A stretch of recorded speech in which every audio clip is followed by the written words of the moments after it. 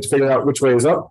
But we'll try to do it better next time. So this is me. So I spent about 15 years as a software consultant. And I realized kind of every time I teach this class or teach other stuff that I actually did a lot of data science. We just didn't call it that then. We just called it getting work done. And now we have this fancy new term, data science, that we're going to talk about in this class, and like what that means and why we have introduced it and why it's kind of fundamentally different from software engineering as well as from statistics. Can you all hear me in the back? All right, I'm usually pretty loud, but I'll use a mic if necessary. Most of my other classrooms have been wide instead of deep. And then I spent about 8 years at Red Hat. Anybody know who the company Red Hat is? Wow, all right. Usually zero. It is owned by IBM now. We're not proud of that fact, but anybody else? Anyone else about Red Hat? Have you used that? There's this thing, it's called the intranet. Anybody used that before? All right, so most of that actually runs on an operating system. So an operating system is like you probably run Windows or Mac. Okay, there's another very prominent operating system called Linux, except it's not very often run on people's like laptops. So most people don't have a lot of experience with it, but most of the internet, so all those servers, most of those run Linux. And if you want to buy Linux from someone, often you buy it from a company called Red Hat, who will basically give you service and support for it. But the weird thing about Linux, unlike Microsoft, Windows, and Apple's Macintosh, is that it is open source. So you can actually just download and install it for free. But what Red Hat offers is service and support, so that if you're a company and you have a problem, you have somebody you can call, or we used to refer to as ring the neck of, right? When something goes poorly. So that's what Red Hat does. Before they were acquired by IBM, were approximately a $12 billion company that very few people have ever heard of. They also make a lot of other software, but they're mostly known for Linux. I also spent 3 years as a Spark, what do we call it?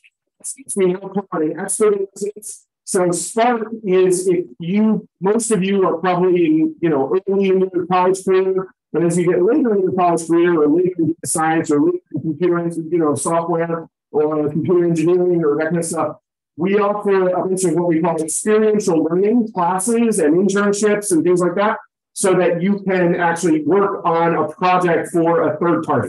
So it's not a manufactured thing. So all the stuff you do in this class, while we use real world data, we manufacture the problem, right? So we base it on real world data, but we know what the outcome is, okay? If you're doing one of these projects for a third party, we don't know what the outcome is, right? That's kind of the idea. So it tends to be local government and nonprofits, and we have these class structures so you can do that. So as an expert in residence, while I still worked at Red Hat, I would actually teach a couple classes, but I also was kind of there and available if you wanted like career advice about how to get into software engineering, et cetera. So I did that for a bunch of years. And then eventually they said, hey, why don't you come and actually become a professor at BU? And I said, what else do I got to do? So now I'm a faculty member in CDS, and I teach this class in the data science major. And then I also teach with the Spark program. I usually teach one of what we call practicum classes. So those projects for external parties, we call them practicums. And this semester I'm going to be doing data science for good. And that is focused this semester. It's an XCC cross college challenge class. And it is focused on kind of data science and criminal justice. So the projects all involve data science and criminal justice. And I'm co-teaching it with a public defender. Does that make sense? Y'all know what XCC is? All right, so if you haven't looked at Cross College Challenge, there's a lot of really interesting classes there. They come with 4 hub units. And if you're in kind of a tech adjacent major, one of them is usually writing intensive, which is very hard to get otherwise, as you probably experienced. So they can be a lot of fun. So it's a writing intensive course, but it's in a field that might be more interesting to you than, say, your typical English class. So that's the idea. These are my kids. My long running joke is this is the only way I can get them in the same picture, is by using 2. But my oldest is the one on the right, and then my youngest is the one in the middle, and then my middle daughter. And then my big project that I did at Red Hat was this thing called modularity, which was jokingly referred to as destroying the Linux distribution and then putting it back together again. And then the other photo I referred to was my Rasputin photo, because it looks like I was Rasputin. But that's the first time I gave a talk at a math conference, which was many, many years ago. And we don't have to go into when. And then I want to introduce Rohan, who is the teaching assistant for this class. Rohan, you want to stand up? He's sitting in the very, very back so he can hide from you all and monitor, I don't know, whatever you're doing or not, something. So a little bit about Rohan is here. And so he'll be leading the discussion sections. Please keep in mind there is a discussion section tomorrow. Okay, we use it as a setup period for basically the quote unquote lab work that we do across this course. It should, like in a magic world, it would go perfectly every time. It rarely does, so we use that section to make sure that you all get set up correctly and you don't have a huge pain in the butt later. All right, any questions so far? Cool. All right, so getting into a little bit of mechanics.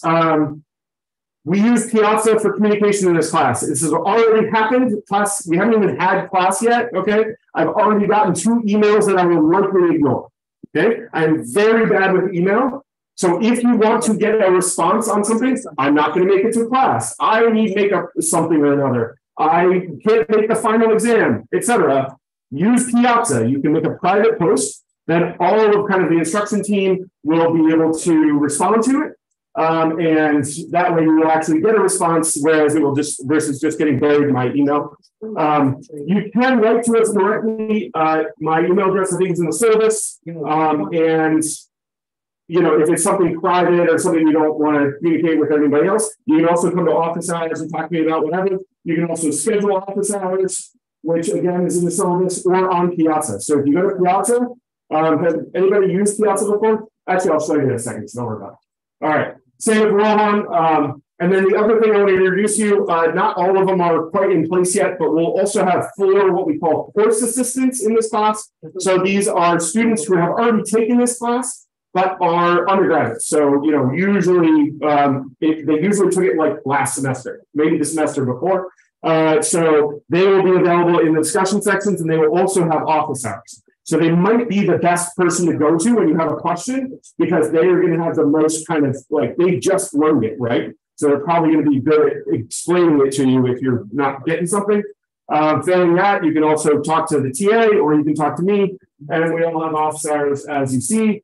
All of the office hours will be in that fancy new building. I don't know if any of you have seen it yet, but it's kind of like Big Jag going up. Sometimes referred to as the Jenga building. It's actually designed to look like a set of books. And on a nice day, you can kind of see the pages there. If you look at it, it's kind of cool. So, yeah, everybody in the right place? All right. BU is a university that just has classes like in a big, long, like mile. Okay. I fully expect some or all of you have classes right before this one. So you may be late.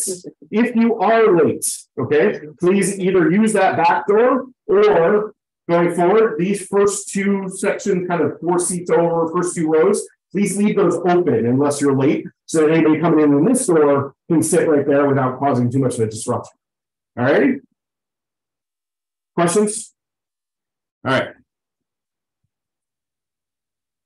All right, so getting into a little bit about what is data science. So this is the definition we're using. One of the things you'll learn about the software world is that we change terminology a lot. Okay. Anybody have a composite guess? How long has medicine been around? Just a guess. 2 years? 50 years? What do you got? Medicine as a practice, as an art. 2,000 years. Yeah, 2,000 years is probably about right. Think about the Hippocratic Oath, right? It was about 2,000 years ago, probably more than that, 1,500 or 2,500 years ago, maybe even. So medicine's been around for a while. As a result, there's a lot of specialties, there's a lot of striation within it. People have a pretty good idea what an oncologist does, right? In our field, in the software industry, how long has the software industry been around? Any guesses? And again, ballpark. 50 years. 50 years, I would say I'm getting old now, so it's actually probably more like 100 now, 1950s or so, maybe 1930s, arguable, depending on kind of when you start counting.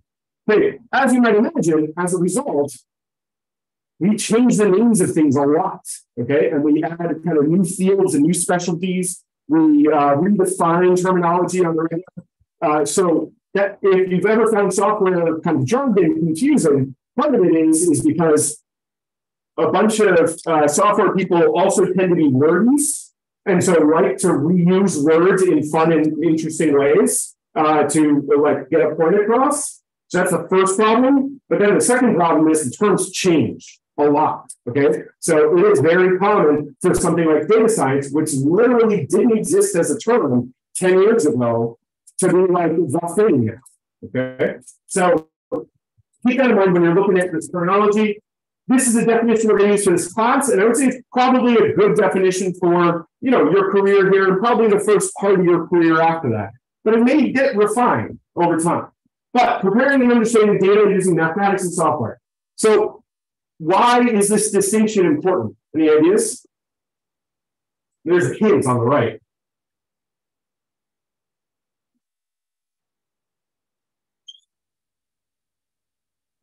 Guesses?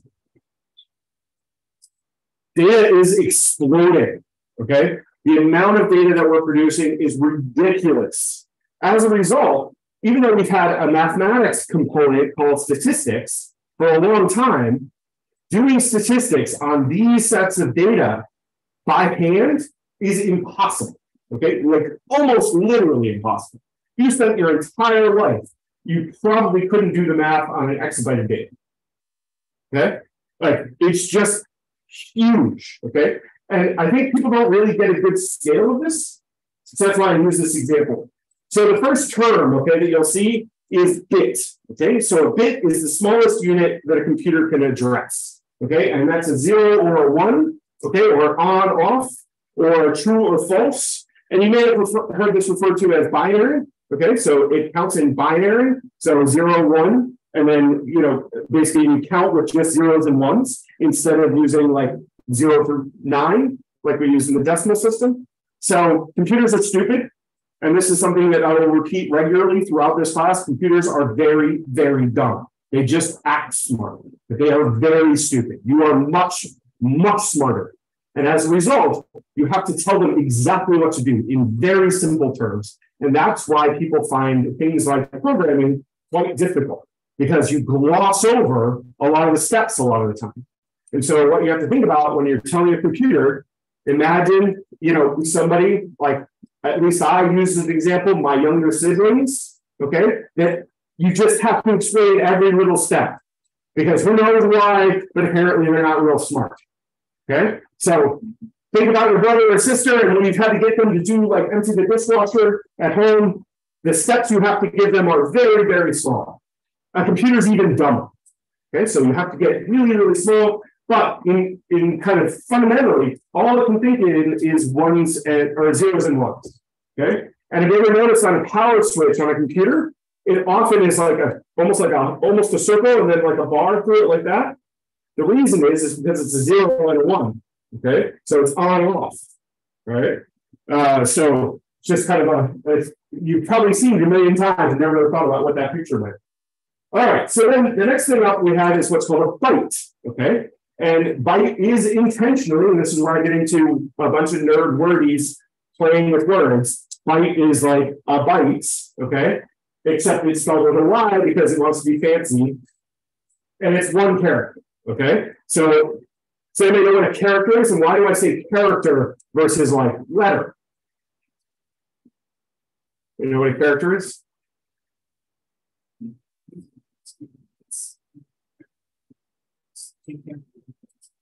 Okay, so that's a very detailed answer, but we'll talk about the simpler version. That is, you are not incorrect, but I'm going to go with a simpler version. So this is not really like weird uncle that is referred to as a character.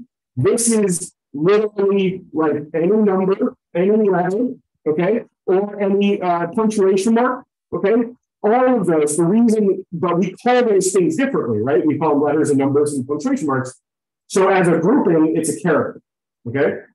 Many of you are actually probably more familiar with a lot of this terminology than certainly I was when I went to college, because it's in common practice now.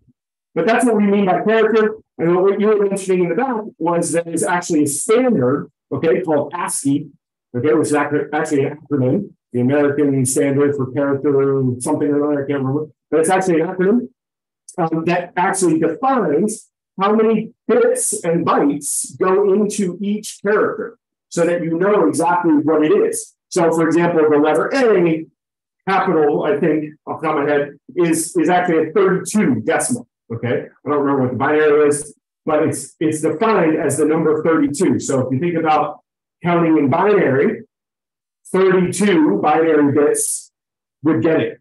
Okay. So then the next up is like a kilobyte. Okay, again, all three of these you've probably never seen before because they're so small now that you almost never use them anymore. Okay, so a kilobyte is about a 200-word essay. Okay. Do you imagine writing a 200-word essay? That seems like work, right? It's like, material for an essay. It's not a big essay, but it's certainly like effort.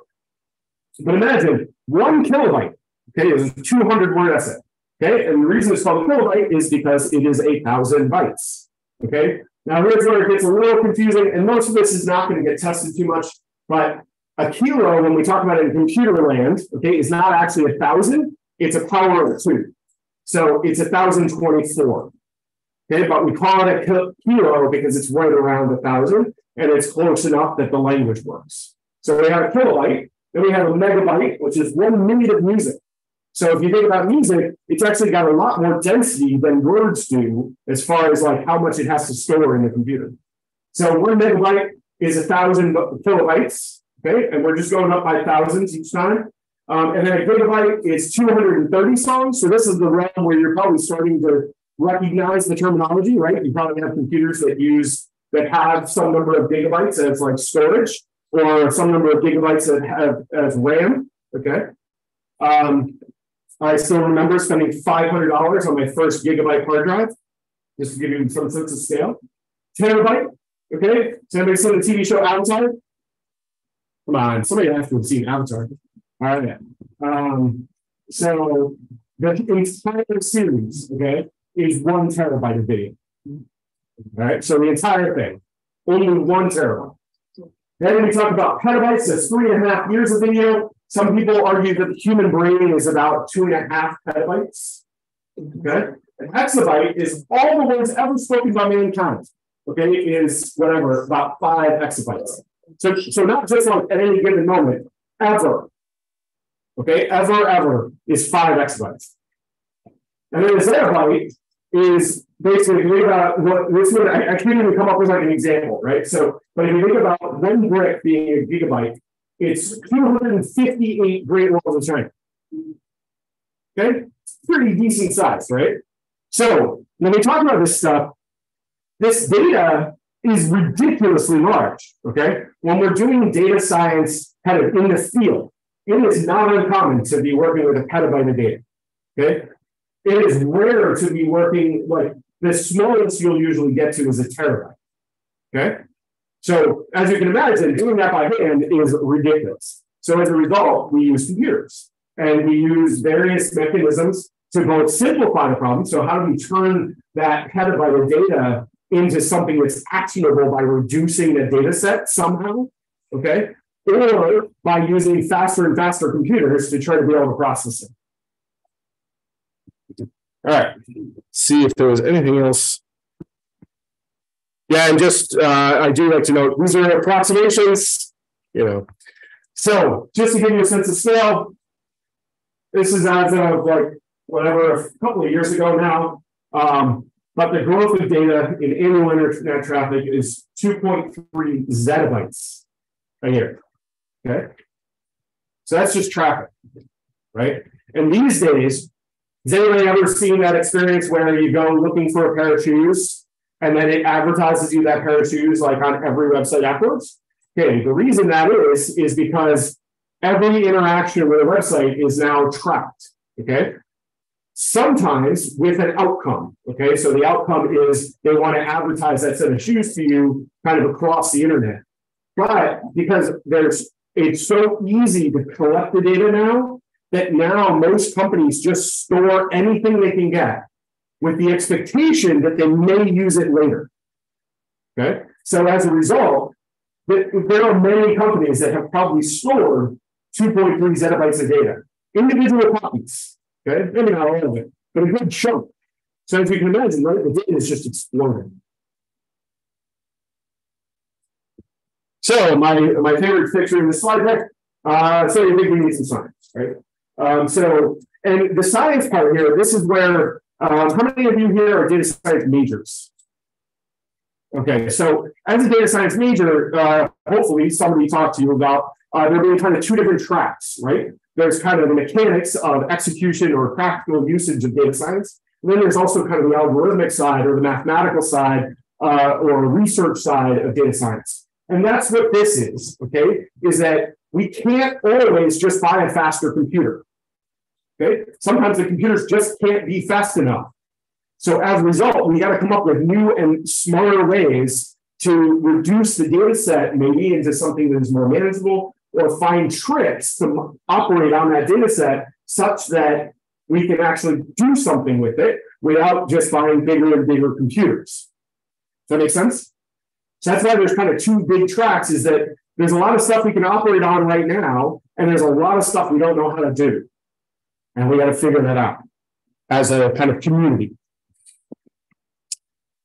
All right, so this class is meant to be an introduction to the field in general, okay? It's also meant to be, what I love this term, my youngest son made it up for our family. I presume somebody else has also made it up, that refers to it as bull shrimp. So how do you identify a bull shrimp? Okay, there's a famous quote, lies, damn lies, and statistics, right? The reason is because it's really easy to take a set of statistics and misrepresent what's there, especially if you know math and the people you're communicating with don't know that math. So as a result, one of the things that's important in this class and throughout the major, okay, all of our data science classes, is the ethics of what we're doing. So not only that you know how to manipulate this data, but then how to present it in an ethical way such that you're communicating what you think you're communicating or what you should be communicating, okay? So there's always malicious actors. We're going to presume for the sake of argument that everyone in here is not malicious, so you can always cheat, but it is also very easy to make a mistake and misrepresent data. So that's what we're trying to avoid. So we don't really refer to that as bullshit, and we want to have some fun with the data. So next slide is, what should you already know when you walk into this class, okay? And there's a pretty easy answer to this, which is you don't need to be able to code, you don't need high-level math, you don't need statistics, but some level of identifying bull shrimp would be useful. Okay. Hopefully most of you have. I particularly like one of the things my kids have learned in school that they call the CRAP test. Has anyone heard the CRAP test? Anyone learn this? It's a way of identifying, it's an acronym, by the way of identifying whether or not a website is reputable, which I think is hilarious, because I apparently have a mind of a 12-year-old. But long story short, we're going to teach EnterCode. We're not going to use particularly high-level math. All the math we do, if you took some level of algebra class in high school or kind of secondary school, you probably have already covered this. It should just be a refresher. We may tweak it a bit in how we use it and why, but largely the math is not particularly difficult. If it was, I wouldn't be teaching this course because, as I said, I come from a software engineering background. Which means that the extent of my math after college was I needed to be able to add one to things, and I still can't do that. I still have off by one errors all the time. Okay, can't count. So, long story short, we're not going to be doing a lot of math. Where we do use it, we'll give you the formula, we'll tell you how to use it, and we'll be able to look it up. And most of it will be covered by software dealing with it for you. Okay, so we teach the fundamentals because it's important to kind of have a grounding, and why I really appreciate the math I took in college, because it gives me a grounding in kind of what I'm doing, but I don't use it every day, but I know roughly what I'm trying to accomplish that way, so then I can go and look up the right answers. Okay, one of the things that you learn, especially in software engineering at large, is that it is significantly more important to learn how to learn than it is to learn things. Does that make sense? Because it changes all the time, right? As I said before. So you keep having to learn new stuff. And so knowing how to do that effectively is very, very useful. All right. So that was our little brief introduction to data science. Now we're going to talk a little bit about the syllabus and kind of expectations for the class. So the first and foremost I'd like to mention is that the syllabus is a contract. And it is a contract with you students and me, the professor, about what we're going to do. Okay? And this is true for every class. Some professors will be more contractually bound than others. But in general, the idea of the syllabus is that it's a contract. So what should you always do if you ever receive a contract before you sign it? So read it. Okay, so read the syllabus. However, there are some things in the syllabus that are in there because I am required to put them in there to make the hub happy. For example, you can gloss over those, certainly. Okay, what you want to look at is the stuff that's related to the class. I actually think the whole concept of the hub is actually really interesting and a really interesting, useful way to do a core that is fundamentally different than like the one that was at my school when I went to college. So it is interesting, at least to me. So if it's interesting to you, feel free to read it, but you don't really need it. So read the course description. Make sure you understand what you're getting yourself into. Okay. And then books and other course materials. I can tell you it's pretty easy. We basically rely on one book. It is open source and published on the internet. It makes it a little difficult that I have yet to find a good copy or a current copy of the whole book as like a PDF to read on like an e-reader. So that's a little annoying, but you can always read it in a browser. And it doesn't cost money, so who cares? Courseware. So we're going to talk about that more in a minute.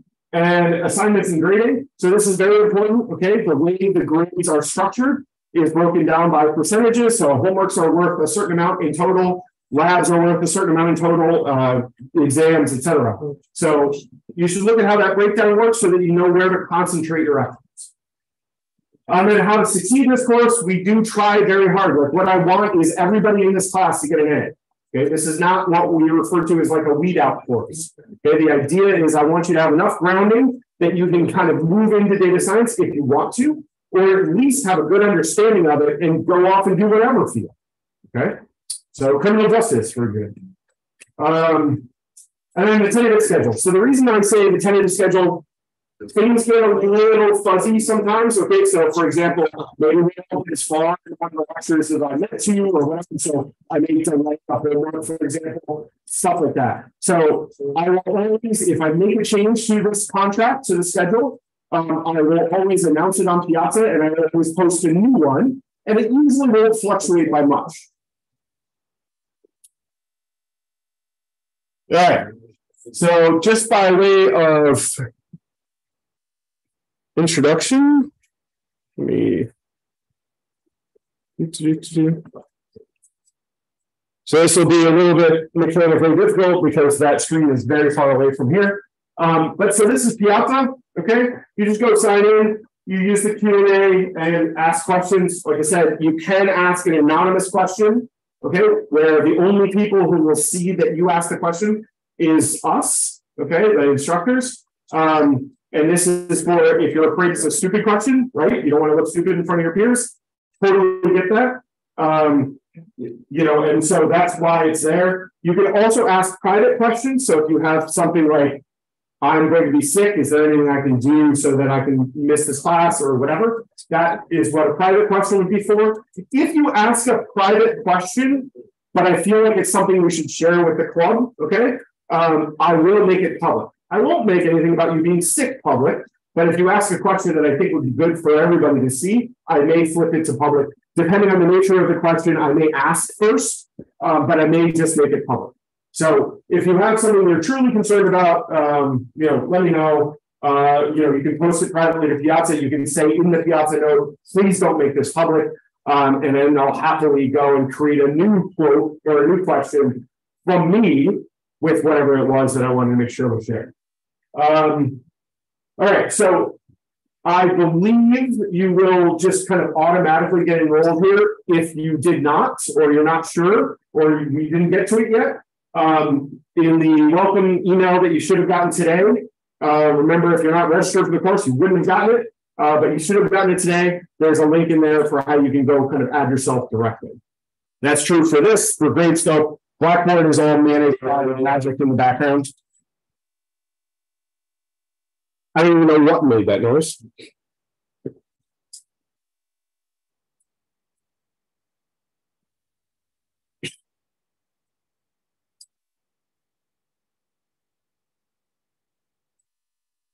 All right, hopefully that will not make more noise. Actually, Roland, can you just check and make sure the sound's still going? Okay, so seriously, I had no idea I was making this. Okay.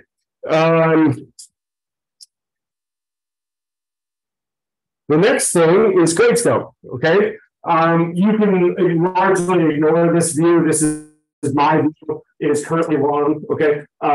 However, what you'll see here is, okay, that's going to get really annoying. So what you'll see here is basically when things are due, okay? And this is also how you submit all of your work. The first lab in discussion will walk you through doing this. It's pretty straightforward, but we'll walk you through it so you can see how to do it once. And I don't know, that's Gradescope. It'll show you the grade once we release, once we grade it and then release it. You'll see the grade for any individual assignment here. Then lastly, we have Blackboard, which I'm not going to show you because it will show everyone's data. But this is Blackboard. The only thing I really use this for, as far as all of you are concerned, okay, is for the Grade Center, which I don't know where that appears for you as a user. Actually, I can do student view, I forgot. So I can show this to you. But in the grading area, okay, what you should see is a running status of your current grade, okay? And the reason I do it this way is because Gradescope can't do it. I don't want to have to distribute a spreadsheet to all of you to do the math, okay?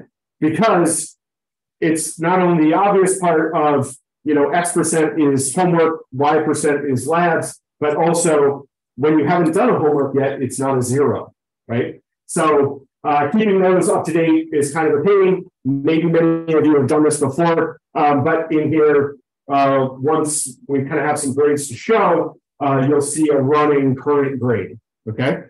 This you should automatically be enabled for. You just go to learn.bu.edu and it should just be there.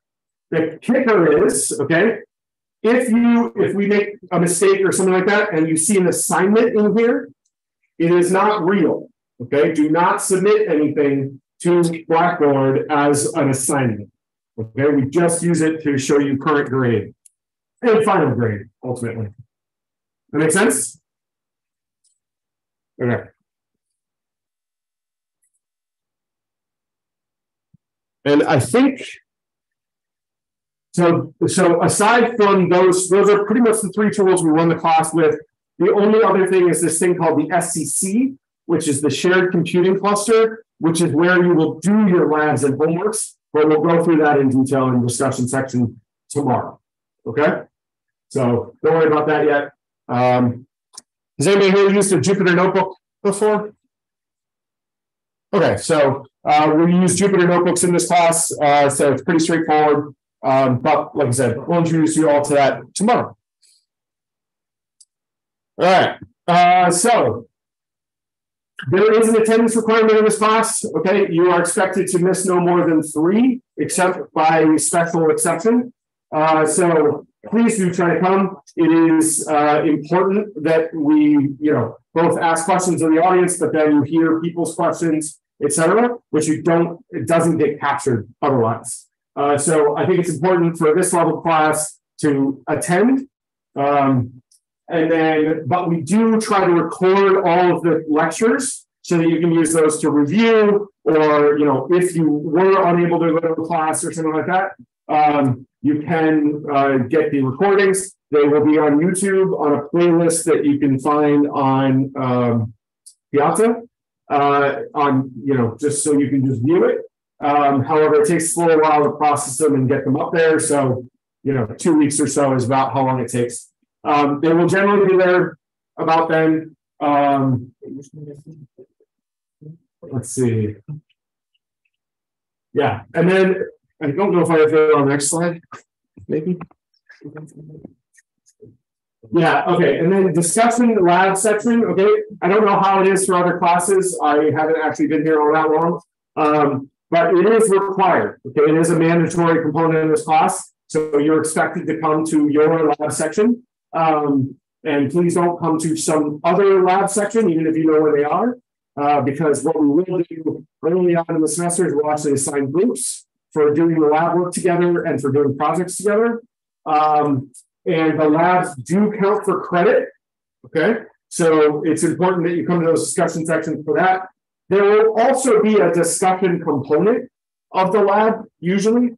We will also do like midterm review in the lab, and we will do like final review in the lab, okay?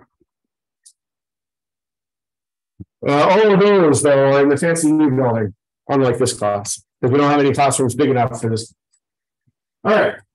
Homework, generally speaking, are released on the Thursday class. There isn't one today, but generally speaking, they're released on Thursdays, and then they're due the following Thursday, okay, but before class. However, if you turn it in by midnight on the Tuesday in between, you can get extra credit. If it is late, you will be penalized, I think it's 10%. For 24 hours, okay? If it's after 24 hours, it goes to 0. So please do get the homeworks in. The labs also have similar rules. There's just no early completion done. And then, but there are, particularly later in the semester, a couple of weird homeworks, okay? There's a homework that's released on a Tuesday that isn't due till like well after spring break. Stuff like that. So just make sure you check the schedule because they're not perfect, but we try to be pretty consistent. It's just the holidays and stuff like that mess it up. All right. Any questions so far? Cool. All right. This is the book. The slide will be posted after this class. That's a live link. It's also in the syllabus. It's also in the welcome email. You can also Google it and it comes back pretty fast. And then one of the things I like to point out is these are the attributions. So I don't know if you noticed on the first slide, one of the things having worked for an open source software company that's really important to me is licensing. Okay. So, and I mentioned this for a couple of reasons. One, this means that these slides are available for use. And what this is Creative Commons, which is who made this license. Okay. By, which means you need to credit me if you want to reuse it, okay? And then NC means non-commercial, so you can't use it for commercial use, okay? So, but I also say, everything that's not here owned by other parties, it's under their license. For example, that logo over there, I don't own that, I can't license it, it has its own license. But even if it's something that's in the public domain, which I technically wouldn't have to license. So, for example, any content, most content you find on Wikipedia is in the public domain. So it means you can just reuse it any way you want. Not always, but most of it. But even if it is fair use or public, I can just use it, I still try to attribute it to whoever created it, right? Because it's really a nasty thing to do to use somebody's stuff and then not, and claim it as your own, right? Because if I didn't do this, it would imply that I created it. Right. So why do I mention this in particular? So first of all, I think it's really important to think about licensing, to think about the kind of the source of your content and where it comes from and who owns it. Okay, and making sure you have rights to use it before you use it. The reason I say this is because under American law, this isn't always true, but under American law, if there isn't anything by default, it is mine and you cannot use it. Okay. So if you find something on the internet and it has no license, it does not have a declared license, or it doesn't have a declared copyright of some kind, that means they own it and you cannot use it without explicit permission from them. Okay. So this is important both in kind of the data sciencey world in particular, right? So you go find those random data sets on the internet. If there's no license for it, you cannot use it without permission, okay? So I also mentioned that because, BU has a policy around academic integrity. It's particularly important for this class because of the nature of the stuff we're doing, all right? And one that's been coming up a lot lately is ChatGPT, for example, all right? If you use ChatGPT, then you need to make sure that you attribute it, right? Because you didn't do the work this piece of software did, right? And one of the things that I've been reading about is that they're looking at ways to watermark it. So it might very well be possible to tell when it's being used going forward. So either keep very current on what they're doing to, be detectable or not detectable, or mention your attributions. All right, any questions?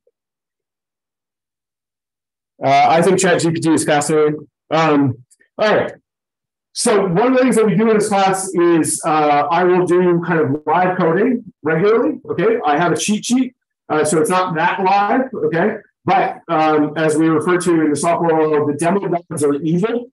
Okay, so as a result, anytime you're trying to do a demo, there's a very good chance something will go terribly wrong. So because the demo gods are evil, so.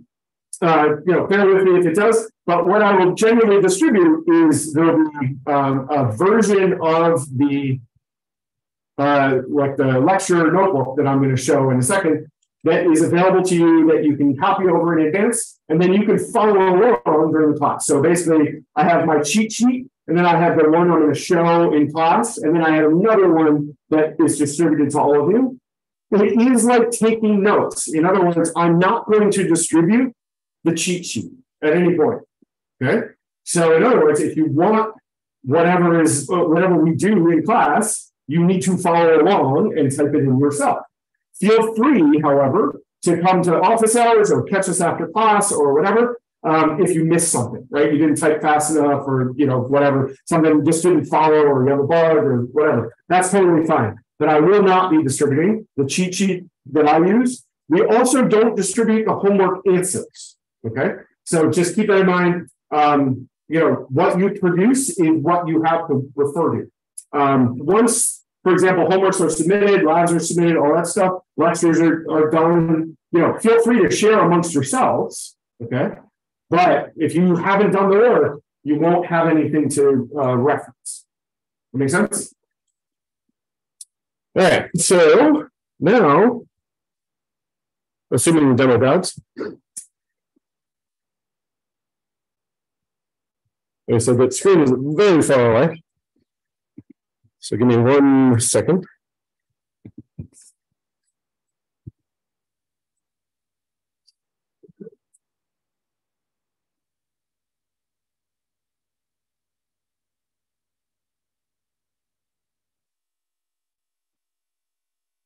All right, so this is what's called a Jupyter Notebook. So when you're doing it, you might have a slightly different interface. Actually, let me hide some stuff, make it a little easier to read.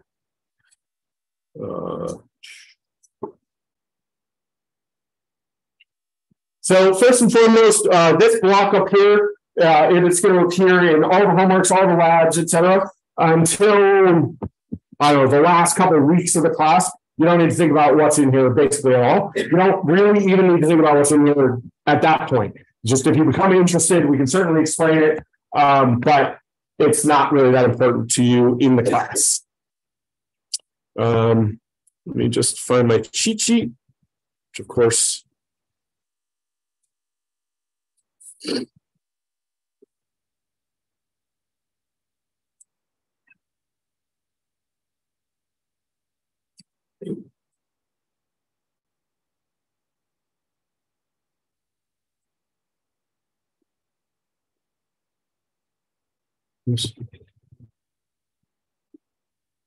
All right, so we just basically have to run this thing, which is referred to, you'll hear me say this a lot, this block here, this thing is called a cell, okay? Like C-E-L-L, for a lot of the same reasons that the stuff in your body is called cells. Hey, it's a contained unit, okay? So if I say you run this cell, okay, that means you just run it.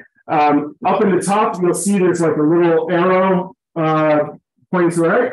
That's how you run a single cell, stop, restart, and then kind of run all is kind of those in order. If you want to use those, you can also use Shift Enter, which I will almost always do on the keyboard. So you'll almost never see me go up there and actually hit that button, but it's the same as hitting that little arrow button. So I'm going to run that. And then what I'm going to show you is that what's really cool about a Jupyter Notebook is you can do just like simple math. So you can say 2 + 3, okay? And you can take another cell and you can say, let's do bigger stuff. Okay? And that's kind of all there is to it, right? You can just type stuff in there, and then, like I said, you can hit that one button, or you can hit Shift Enter, and it'll just run that command, whatever that is. So what we're going to do here is we're actually going to go and grab off of the internet a full copy of Huck Finn, and then also a full copy of Little Women, 2 very famous books that you may have had to read at some point in school, or maybe read on your own. The Little Women movie is actually quite good as well, if you've never seen it. But I don't think we're actually going to use this particularly again in the class, but we're going to show off what we can do with stuff. So what I did was I went and grabbed that, basically a full set of all of the text of the book Huck Finn. All right, does anybody know what the book Huck Finn is? Anyone else? Who's heard of Huck Finn? Back there. It's a book of women around the South. Yes. Do you know who it's by? Mark Twain. The somewhat more famous book, I would say, is Tom Sawyer. And there's a lot of good anecdotes from that story. But Huck Finn is a character who shows up in the Tom Sawyer book and then gets his own book, basically. And so that's what Huck Finn is. Super famous author Mark Twain. He has a whole bunch of what are called apocryphal quotes. There's a lot of quotes that are attributed to him that may not have actually been him. So Lies, Damn Lies, and Statistics, I think, is one of them. So it's one of my favorites, which is I would have written you a shorter letter, but I ran out of time. Okay, which takes some thinking, but is a really interesting one. So what I did was I read all of that book into that thing called Huck Finn text. And then I'm going to look at the chapters by splitting it on the term chapter. And so we can now see the whole book in chapter form. Okay, so this is not terribly useful, but it kind of shows that the whole book is here. Okay, and so we can start to manipulate that book by using some of the things that we're going to use in this class, which is, okay, hey, why don't we make that into a table? Okay, so when I say a table, does anybody know what I mean by a table?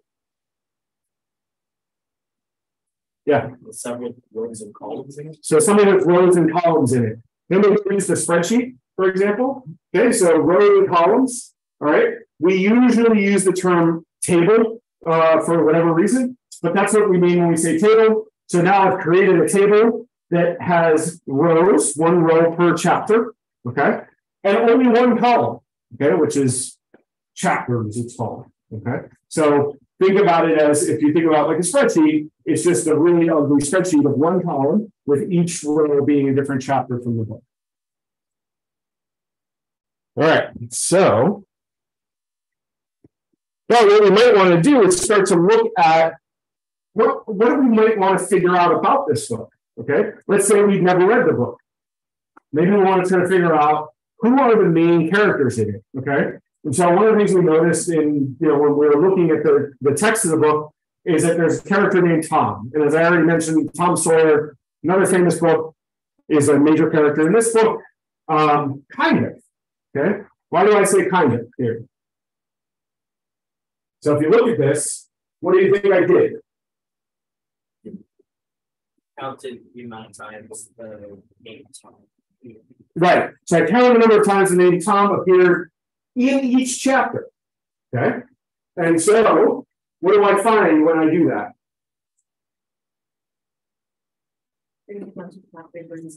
Right. So basically, in the middle of the book, he kind of goes away for a while, right? And then he's kind of prominent at the beginning and prominent at the end, then pops in a few times, right? However, there might be an easier way to see that. Oh, actually, not yet. So there's another character called Jim, okay? And so what can we theorize about Jim versus Tom?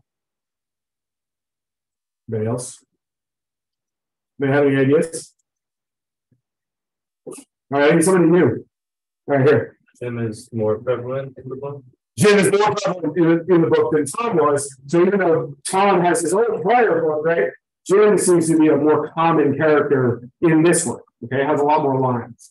Okay. So what I can do is let's actually make a new table with just all of the counts, but this time we're going to do Tom, Jim, and Huck. Okay, the name of the book is Huck Finn, right? So there should be a lot of Huck, right?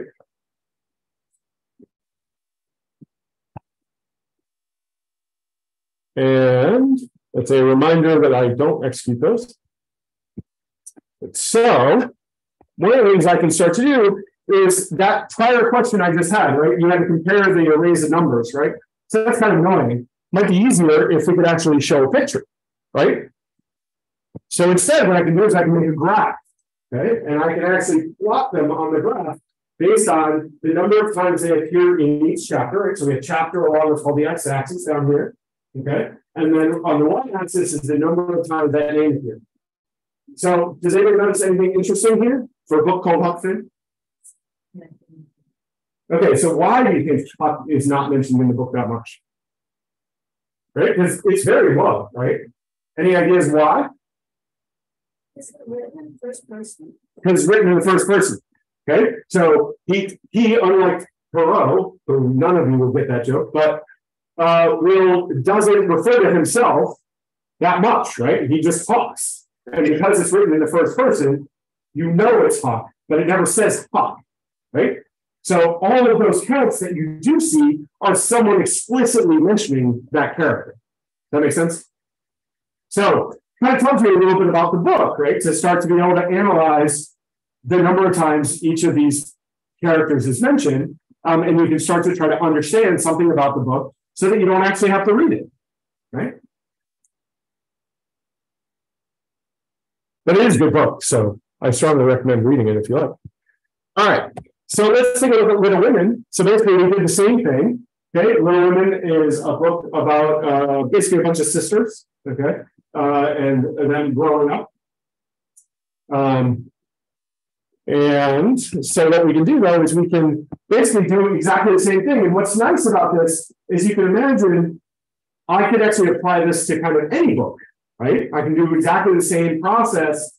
I need different names, but maybe even if I got more sophisticated, I could go write some piece of code that would actually find me the names first, right? Or I could take another list of all names that we're aware of and maybe try counts for all of them and then just discover who the book is about, okay?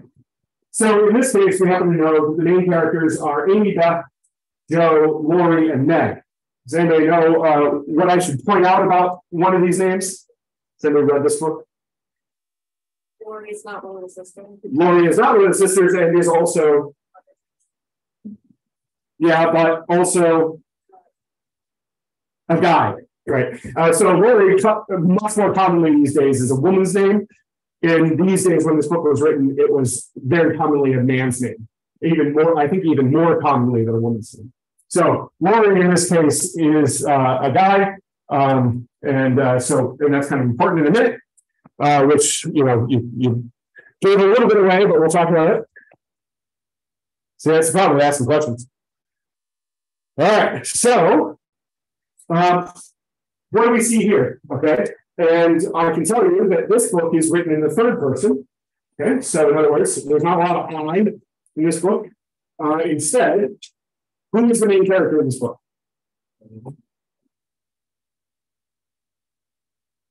Here's louder. Just yell it out.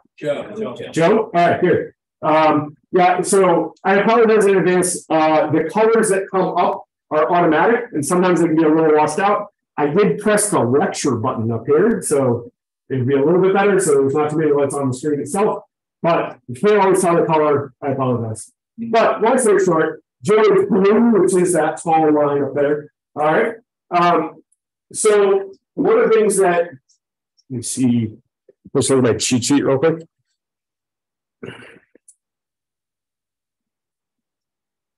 Yeah, so there's also something else interesting here, and now I'm going to make you answer it.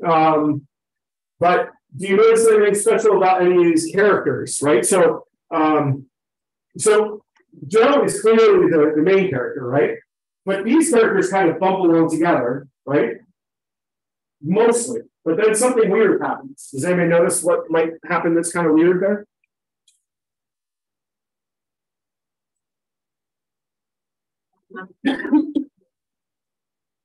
Sorry, so I couldn't hear.